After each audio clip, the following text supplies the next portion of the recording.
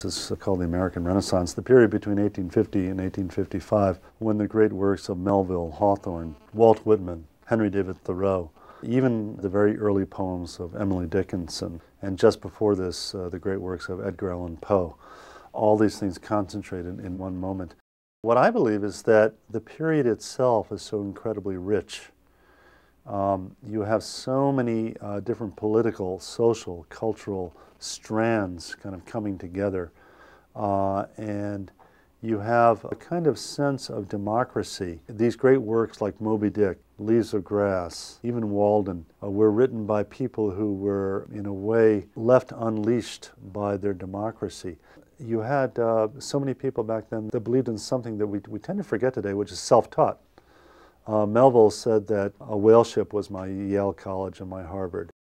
Melville was self-taught about Shakespeare and philosophy, just because he was very intellectually curious, and he produces this masterpiece which combines the ancient sources like Shakespeare and Greek myth and everything in the Bible with so many images from modern American life.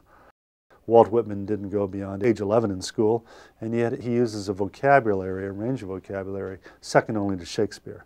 These people fed their own minds. Frederick Douglass, in his narrative, Frederick Douglass didn't have an ounce of education, and yet I wish I could write the way Frederick Douglass writes. It's just such beautiful prose. There was such a thing as just teaching yourself, feeding your own mind, feeding your own mind.